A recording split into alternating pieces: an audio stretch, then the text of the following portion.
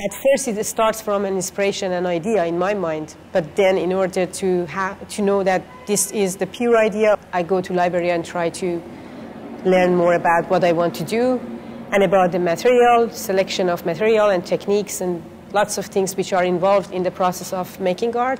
I started from doing research in the library because I wanted to make some tiles based on the patterns, like the Persian patterns which existed in ancient times.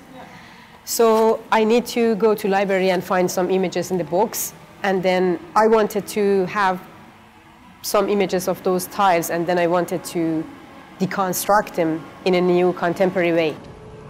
I found Emily Carr Library has great resources of art, magazines, journals, a very comprehensive source of art books related to my practice. And because the information is up to date, and we can see the new books on shelves every day almost.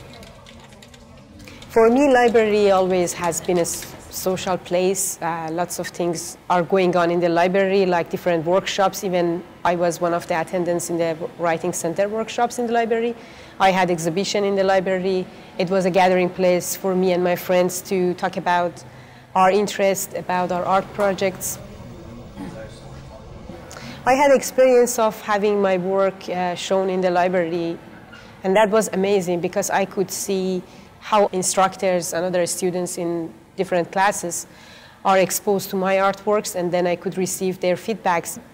Sometimes they came back to me after even 6 months and they said to me that, oh, is that your work in the library? We really liked it. Or I could receive different feedbacks which helped me to improve my art practice.